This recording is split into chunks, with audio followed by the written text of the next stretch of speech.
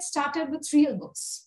So once you have created a company in RealBooks, you can simply go directly to the transaction screen. In case if you're not a GST compliant or no other inventory or such requirement is there, you can simply go to the transactions accounts. And all the, there are predefined voucher types, which is already created in the system and with the numbering as auto increment without reset. And in case if you want to have the configurational changes, you can always go to the voucher type master, or else you can simply come up to the transaction screen and you can click on Alt-C for creating the ledger master as per your requirement. For example, if I click over here as Shantanu Enterprises, and you want the ledger group to be as sundry debtors,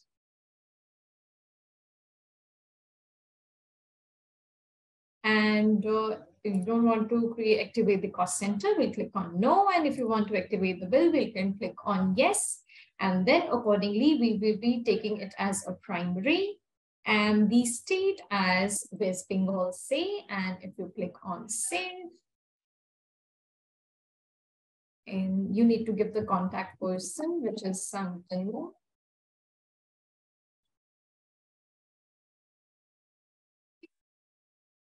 The ledger is created immediately from the transaction screen itself. And then you can simply search the ledger which is being created by you, update the amount. And again, if you want to create the income expense ledger from here itself, you can either create it from Alt-C again. And here it would be like income ledger.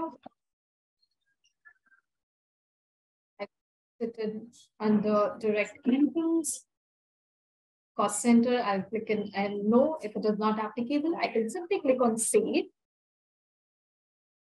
And this would be my income ledger, which I have just created in front of you. And then I will put the narration that income booked. And I can simply click on submit.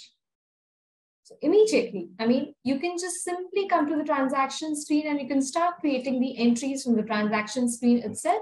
And then accordingly, if you want to view the data in your books, you can simply go to the daybook report and you can check whatever transactions you have updated. So this was the entry which I just now created in front of you.